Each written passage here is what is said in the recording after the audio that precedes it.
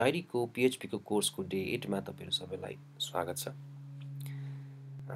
Last भिडियोमा हामीले HTML table कसरी बनाउने भन्ने कुरा सिकेको थियौं। र त्यसमा अझै पनि केही कुराहरू बाँकी छ जुन हामीले कभर गर्नुपर्ने छ HTML को टेबलमै। किनकि टेबल सधैं हामीले लास्ट टाइम बनाएको जस्तो मात्रै हुँदैन, अलिकति कम्प्लेक्स टेबल्सहरु पनि हुन्छ र हामीले ती कुराहरू पनि सिक्नुपर्ने हुन्छ। बेसिकली आज तपाईसँग मैले डिस्कस गर्ने दुईटा डिफरेंट टपिक छ। एउटा टपिकलाई हामी कॉल्सपैन भन्छौं, एउटा टपिकलाई हामी रोस्पैन भन्छौं। सो म त्यसको नोट बनाउन चाहन्छु। सो आज हामी डिस्कस गर्ने भनेको HTML टेबलमा युज हुने कॉल्सपैन र अर्को डिस्कस गर्ने भनेको HTML टेबल कि रोस्पैन। रोस्पैन र कॉल्सपैन हामी डिस्कस गर्छौं। सो स्टार्ट गरौँ कॉल्सपैनबाट। सो कॉल्सपैन र रोस्पैनलाई बुझाउन तपाईलाई मैले एउटा दुईटा इमेजहरु बनाएको छु, त्यो तपाईहरुलाई म शेयर गर्न चाहन्छु। हामी देख्न सक्छौं कि यो टेबलमा जम्मा 3टा रो छ। यो पहिलो रो हो, यो दोस्रो रो हो र यो तेस्रो रो हो। जम्मा 3 वटा रो छ भनेर हामीले देखिरहेका छौं। पहिलो रोमा जम्मा 4 वटा डाटा छ। फर्स्ट, सेकेन्ड, थर्ड र फोर्थ जम्मा 4 डाटा छ। तर दोस्रो रोको पहिलो डाटाले दुईटा डाटाको ठाउँ स्पेसलाई ओगटिरहेको छ। जुन स्पेसमा यो दुईटा डाटा अट्न सक्थ्यो, त्यही स्पेसमा एउटा मात्र डाटा लिने त्यो स्पेस कभर गरिरहेको छ। त्यस्तैगरी दोस्रो रोको दोस्रो डाटाले पनि एक्लैले दुईटा डाटाको ठाउँ ओगटिरहेको छ। सो यस्तो केसमा यदि एउटै डाटाले एउटा भन्दा बढी डाटाको ठाउँ ओगट्छ भने त्यस्तो खालको कन्डिसनलाई हामी कॉल्सपैन भन्छौं। यसमा कलम चाहिँ एक्सपान्ड भइरहेको छ। यो एउटा कलम हो, यो अर्को कलम हो। सो फर्स्ट कलम र सेकेन्ड कलमले चाहिँ पहिलो डाटा र दोस्रो डाटा चाहिँ मर्ज भएर एउटा सिंगै डाटा भइरहेको छ। सो कलम एक्सपान्ड भइरहेको हुनाले गर्दाखेरि यसलाई कॉल्सपैन भनिन्छ। त्यसै यो केसमा पनि हामी देख्न सक्छौं एउटै डाटाले दुईटा डाटाको ठाउँ खाइरहेको छ। त्यही भएर यो केस पनि के हो, हामीलाई कॉल्सपैन हो। सिमिलरली थर्ड रोमा हामी जाने हो भने थर्ड रोमा एउटै मात्र डाटा छ जसले एक्लैले 4 वटा डाटाको ठाउँ स्पेसलाई ओगटिरहेको छ। जुन ठाउँमा 4 वटा डाटा अट्न सक्थ्यो, त्यो ठाउँ एक्लैले एउटै मात्र डाटाले जीले ओगटिरहेको छ। सो यस्तो केसमा हामीले कसरी क्याल्कुलेट गर्ने भन्दाखेरि हामी जहिले पनि ध्यान दिँदाखेरि पोसिबल नम्बर अफ डाटा कति हुन सक्छ त्यो हेर्नुपर्छ।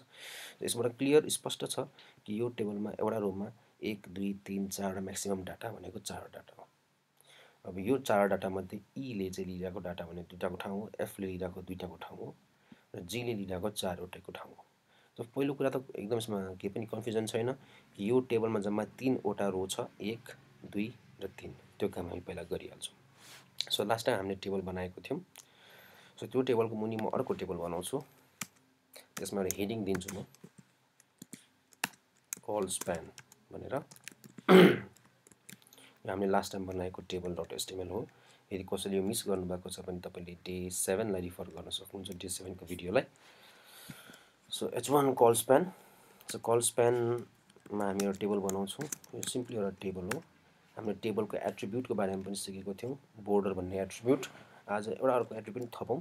सो पहिलो एट्रिब्युट म थप्छु बोर्डर भन्ने। सो एट्रिब्युट थप्नलाई मैले भनेको थिएँ टेबलको ओपनिङ ट्यागमा नाम पछि स्पेस दिने यसरी, त्यसपछि बोर्डर भन्ने एट्रिब्युट दिने, त्यसपछि इक्वल टु गर्ने, डबल कोट भित्र त्यसको भ्यालु दिने भनेको थिएँ 1 भनेर।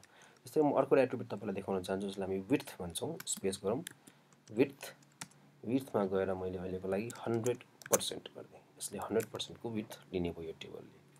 ठीक छ। सो अर्को मलाई यदि अर्को पनि एट्रिब्युट थप्नु पर्यो भने यही एट्रिब्युटको कोड सकिसकेपछि अर्कोलाई स्पेस दिनु पर्यो, एट्रिब्युटको नाम दिनु पर्यो, इक्वल टु गर्नु पर्यो, डबल कोट भित्र एट्रिब्युटको भ्यालु दिनु पर्यो। यसरी जतिवटा पनि एट्रिब्युट मैले थप्न सक्छु टेबलमा। सो यो टेबल हामीले बनायौं। सो हामीले डिस्कस गरेको अनुसार यो टेबलमा जम्मा 3 वटा रो छ, फर्स्ट, सेकेन्ड र थर्ड। सो यो 3 वटा रो बनाइहाल्नु पर्ला सुरुमा। सो रो बनाउनलाई केही गाह्रो छैन। जम्मा जस्ट हामीले tr पहिलो रो, टेबलको रो tr भन्नाले टेबल रो, त्यस्तै गरी दोस्रो रो र तेस्रो रो, जम्मा 3टा रो हामीले यो टेबलमा बनायौं। ठीक छ। सो एउटा टेबलमा मैले जम्मा 3टा रो बनाएँ। फेरि हेर्ने हो भने हरेक रोमा डाटाहरू हुन्छ। सो पहिलो रोमा कतिवटा डाटा छ हामी हेरौँ, 1 2 3 4 डाटा छ। सो 4 डाटाको लागि 4 टिडी चाहियो हामीलाई। एउटा टिडी,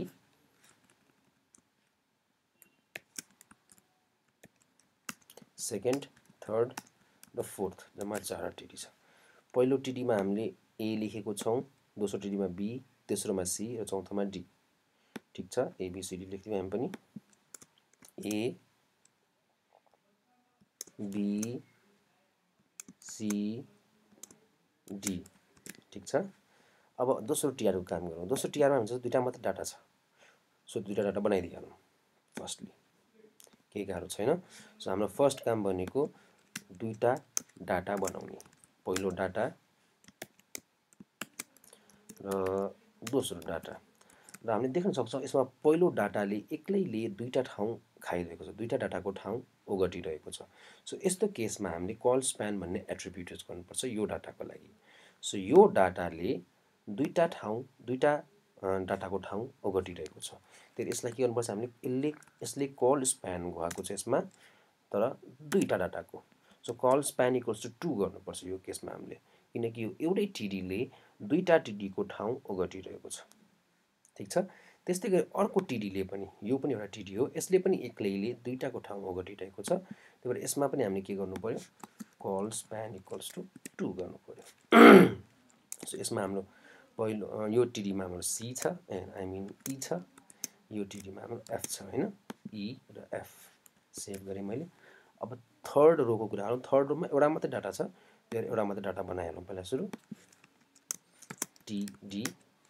तर यो टिडीले एक्लैले 4वटाको ठाउँ ओगटिरहेको छ। तर यसमा पनि हामीले गर्नुपर्ने भनेको कलस्प्यान हो, कलस्प्यान इक्वल्स टु 4 र यसमा के हुन्छ हाम्रो जी।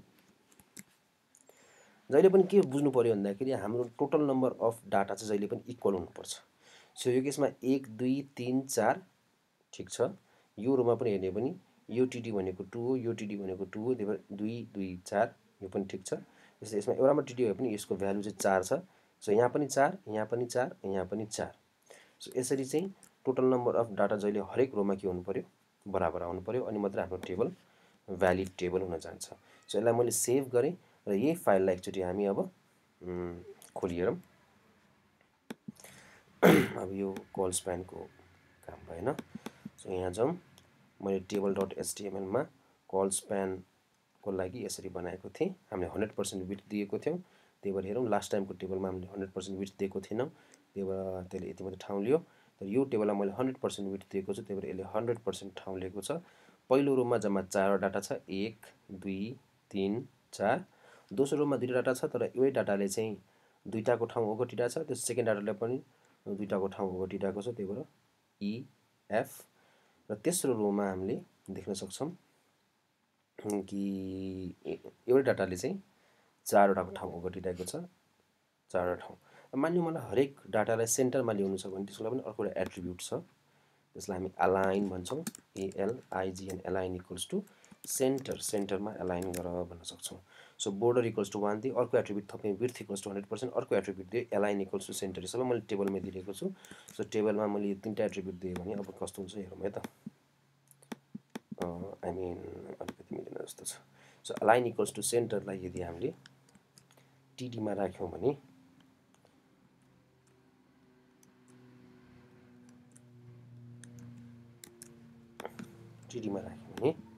किनकि यो टिडीभित्र छ डाटाहरू, यो टिडीलाई मैले अलाइन गर्नुपर्ने छ, बिचमा ल्याउनुपर्ने छ, हरेक डाटालाई बिचमा ल्याउनुपर्ने छ। त्यही भएर मैले टिडीमा गएर अलाइन इक्वल्स टु सेन्टर राखेँ भने यो बिचमा आउँछ। त्यस्तै गरी यो टिडीमा पनि एउटा अलाइन इक्वल्स टु सेन्टर थपिदिउँ, यो टिडीमा पनि अलाइन इक्वल्स टु सेन्टर थपिदिउँ, र यो टिडीमा पनि अलाइन इक्वल्स सेन्टर थपिदिउँ भने यो सबै टेक्स्टहरू बिचतिर आउँछ। अहिले छेउमा कुनामा लेफ्टमा टाँसिरहेको छ, यसलाई सेन्टरमा ल्याउनु पऱ्यो भने यसरी गर्ने। सो अघि हामीले हेरेको टेबल र यो टेबल एक्ज्याक्टली सेम छ। सो यो थियो कन्सेप्ट कलस्प्यानको। त्यस्तै गरी हामी एउटा अब रोस्प्यानको कन्सेप्ट पनि हेर्छौँ। सो यो थियो कलस्प्यान कि एउटा डाटाले 2टा डाटाको ठाउँ ओगट्छ। तर कहिले कहिले केस के हुन्छ भन्दाखेरि डाटाले हराइजन्टली ठाउँ नओगटिकन भर्टिकली पनि ठाउँ ओगट्न सक्छ। जस्तै यो एउटा टेबल हो, यो टेबलमा जस्तै पहिलो रोमा 1 दुईटा डाटा छ, दोस्रो रोमा पनि 1 2 दुईटा डाटा छ। तर यो बी भनेको पहिलो रोमा पनि आइरहेको छ, दोस्रो रोमा पनि आइरहेको छ। यो केसमा एउटै डाटा चाहिँ डिफ्रेन्ट कलममा एक्सपान्ड भइरहेको थियो, तर यो केसमा कुनै डाटा चाहिँ डिफ्रेन्ट रोमा एक्सपान्ड भइरहेको छ, माथिबाट तल एक्सपान्ड भइरहेको छ। सो बी पहिलो रोमा पनि छ, बी दोस्रो रोमा पनि छ। सो यस्तो केसलाई हामीले कसरी ह्यान्डल गर्न सक्छौँ त्यो पनि हामी हेरौँ। सो यो एउटा टेबल हो जसमा दुईटा रो छ, पहिलो रो दोस्रो रो। पहिलो रोमा डाटा दुईटा छ, पहिलो डाटा दोस्रो डाटा। दोस्रो रोमा पनि डाटा दुईटा छ, पहिलो डाटा दोस्रो डाटा। सो यस्तो केसलाई कसरी ह्यान्डल गर्ने, फर्स्ट हामी टेबल त बनाउनु पर्यो। एउटा नयाँ हेडिङ दिउँ, रो स्प्यान भनेर, रो स्प्यान एउटा टेबल बनाऊँ। यसमा पनि बोर्डर इक्वल्स टु 1 गरिदिउँ र विड्थ इक्वल्स टु 100% गरिदिउँ। र यसमा पनि दुईटा रो छ भनेको थियो हामी, त्यो दुईटा रो बनाऊँ। पहिलो रो र दोस्रो रो, दुईटा रो छ, पहिलो रोमा दुईटा डाटा छ भनेको थियो हामीले 1 2। सो दुईटा डाटा बनाऊँ। पहिलो रोमा एउटा डाटा, पहिलो रोमा दुईटा डाटा। सो पहिलो रोको पहिलो डाटामा के छ हाम्रो, हामीले हेरेको अनुसार ए छ। सो यहाँ पनि हामी ए बनाइदिउँ। सो पहिलो रोको पहिलो डाटामा ए छ, पहिलो रोको दोस्रो डाटामा बी छ। तर यो बीले एक्लैले तलको ठाउँ पनि ओगटेको छ, दोस्रो रोको ठाउँ पनि ओगटेको छ। त्यही भएर यो बी को टिडीलाई चाहिँ हामीले के गर्नु पर्यो, यसले अब रोलाई ओगटिरहेको हुनाले यसमा रो स्प्यान इक्वल्स टु 2। यसले एक्लैले दुईटा रोलाई ओगटिरहेको छ, त्यही भएर हामीले यहाँ रो स्प्यान इक्वल्स टु 2 गर्यौँ। अब दोस्रो रोमा जाउँ हामी। दोस्रो रोको पहिलो डाटामा सी छ। सो पहिलो डाटामा सी छ, तर यसको दोस्रो डाटामा फेरि बी नै छ जुन माथि आइसकेको छ। माथि हामीले रो स्प्यान गरेर यो बीले माथि पनि ठाउँ लिइरहेको छ, तल पनि ठाउँ लिइरहेको छ भनेर भनिसक्यौँ। त्यही भएर यसलाई फेरि मैले दोहोऱ्याएर तल लेखिराख्नु परेन, किनकि यसले फर्स्ट रोबाटै दोस्रो रोको ठाउँ पनि यसले ओगटिसकेको छ। पहिलो रोमै यो टिडीले रो स्प्यान इक्वल्स टु 2 गरेर तलको रोको ठाउँ पनि ओगटिसकेको हुनाले गर्दाखेरि हामीले चाहिँ यो केसमा दोस्रो टिआरमा फेरि टिडी थपेर बी लेखिराख्नु परेन, किनकि माथिकै टिडीले तलको ठाउँ लिइसकेको छ। सो यति मात्रै गऱ्यो भने हाम्रो रो स्प्यानको टेबल बन्छ। ट्राई गरौँ। यसैलाई मैले रिफ्रेस गरेँ। रो स्प्यान, पहिलो रोको पहिलो डाटामा ए, पहिलो रोको दोस्रो डाटामा बी, त्यसपछि दोस्रो रोको पहिलो डाटामा सी, दोस्रो रोको दोस्रो डाटामा बी, किनकि बीले एक्लैले तल माथि दुईटै ठाउँ ओगटेको हुनाले गर्दाखेरि यो रो चाहिँ यो टेबल चाहिँ यसरी आयो। सो यो थियो कन्सेप्ट रो स्प्यान र कल स्प्यानको। तपाईँले पनि डिफ्रेन्ट इक्जाम्पल्सहरू इमेजेसहरू गुगलमा सर्च गर्न सक्नुहुन्छ, त्यसलाई आफैले पनि ट्राई गर्न खोज्नुहोस्। यो कन्सेप्ट मात्रै थियो। अब तपाईँले के गर्नु भन्दाखेरि जस्तै google.com खोलौँ हैन, यसमा रो स्प्यान भनेर सर्च गरौँ अथवा कल स्प्यान भनेर सर्च गरौँ। यसरी कल स्प्यान, त्यसपछि यिनीहरू हेर्ने होइन कि इमेजेस हेर्ने। सो डिफ्रेन्ट इक्जाम्पल्सहरू देख्छ। फर इक्जाम्पल यो इक्जाम्पल जसमा कल स्प्यान पनि छ, रो स्प्यान पनि छ। जस्तै यो ब्लक भनेको यसमा रो स्प्यान छ हैन, यो ब्लकमा कल स्प्यान छ। सो यस्तो खालको टेबलहरू कुनै एउटा डाउनलोड गर्नुहोस्, हेर्नुहोस् र यसलाई कपी गरेर बनाउन खोज्नुहोस्, प्र्याक्टिस गर्नु पर्यो। दुई तिनवटा डिफ्रेन्ट टेबल्सहरू हेरेर यसलाई आफैले पनि बनाउन खोज्नुहोस्। किन यस्तो खालको टेबल गएर भोलि गएर हामीले PHPमा जब हामीले कामहरू गर्छौँ, डाटाबेसबाट डाटा तानेर देखाउनु पर्ने हुन्छ, यस्तो खालको टेबल्सहरू हामीले बनाइराख्नु पर्ने हुनसक्छ। त्यही भएर तपाईँलाई अहिलेदेखि नै गुगलबाट तानेर इमेजहरू हेरेर त्यसलाई कपी गर्न खोज्ने, त्यसलाई बनाउन खोज्ने, त्यो गर्नुभयो भने सजिलो हुन्छ। So this was the concept of row span and call span. तपाईँहरूले बुझ्नुभयो भन्ने म आशा गर्छु। र यदि तपाईँलाई यो भिडियो मन परेको छ भने यसमा लाइक गर्नुहोस्, कमेन्ट गर्नुहोस्, सब्सक्राइब गर्नुहोस् र सक्दो यसलाई सेयर गर्नुहोस्। यति भन्दै I will see you tomorrow. Thank you.